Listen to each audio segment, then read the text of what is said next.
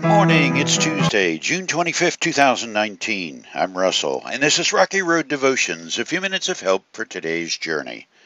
Our devotion today is entitled Patience for the Empty Times, and our scripture is Job, chapter 18. Surely the light of the wicked will be snuffed out. The sparks of their fire will not glow. The light in their tent will grow dark. The lamp hanging above them will be quenched. The confident stride of the wicked will be shortened. Their own schemes will be their downfall. The wicked walk into a net. They fall into a pit. A trap grabs them by the heel. A snare holds them tight. A noose lies hidden on the ground.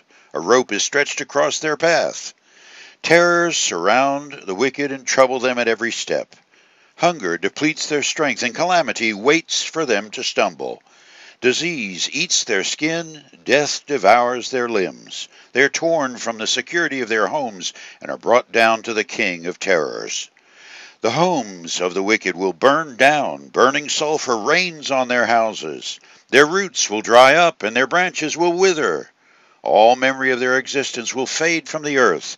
No one will remember their names. They will be thrust from light into darkness, driven from the world. They will have neither children nor grandchildren nor any survivor in the place where they lived. People in the West are appalled at their fate. People in the East are horrified. They will say, "This was the home of a wicked person, the place of one who rejected God." The overarching message of the book of Job is that God is in charge and ultimately will balance everything. Good will be rewarded, and evil will also be recompensed. It's the law of the harvest. You reap later than you sow, you reap more than you sow, but you definitely reap what you sow. At some time in our lives, most of us look at the world's culture and shake our heads in disbelief. It must have been that way for Job. I must confess that last week at annual conference, I did a little head-rattling questioning myself. The question is more of a shell-shock exclamation. If you'd told me 30 years ago things would be like this, I would have told you you're crazy.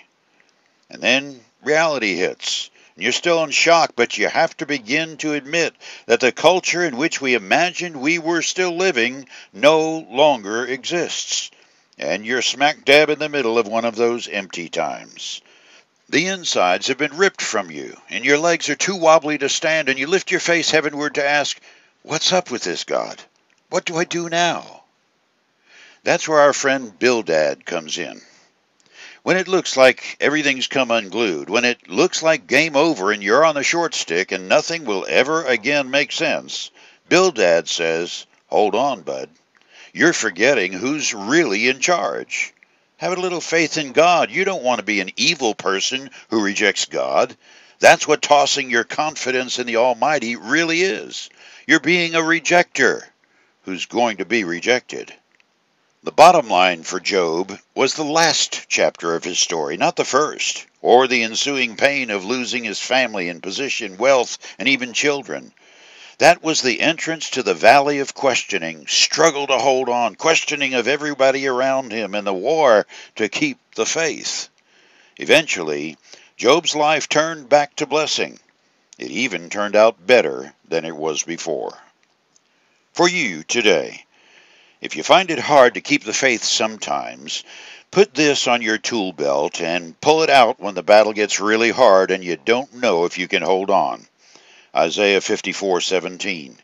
But in that coming day, no weapon turned against you will succeed. You will silence every voice raised up to accuse you. These benefits are enjoyed by the servants of the Lord. Their vindication will come from me. I, the Lord, have spoken. You chew on that as you hit the rocky road. Have a blessed day.